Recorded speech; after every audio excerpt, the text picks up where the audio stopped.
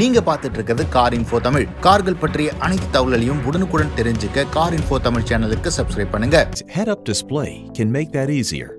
It projects valuable information like navigation instructions and speed in transparent form on the windshield in front of you. But the head-up display only functions once it's activated. Make sure that the ignition is on.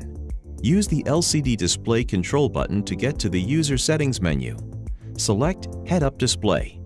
Then choose Enable Head-up Display.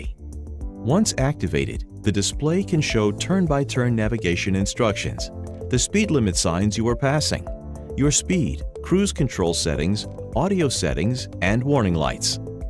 If your vehicle is equipped, you can also see Smart Cruise Control information, lane keeping assist settings, and blind spot collision warning alerts. It's a great tool, but it needs to be used properly.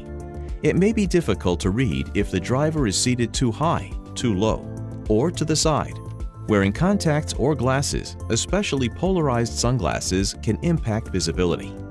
That's also true of bright lights, both inside and outside the cabin, and by reflections off a wet road.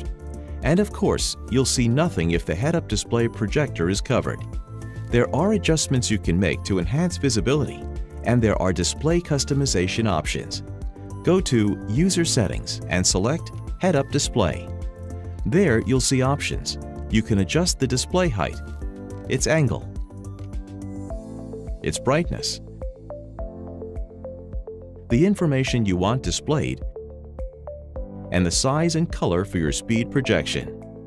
Once you have the system optimized to your needs, you'll wonder how you ever coped without it.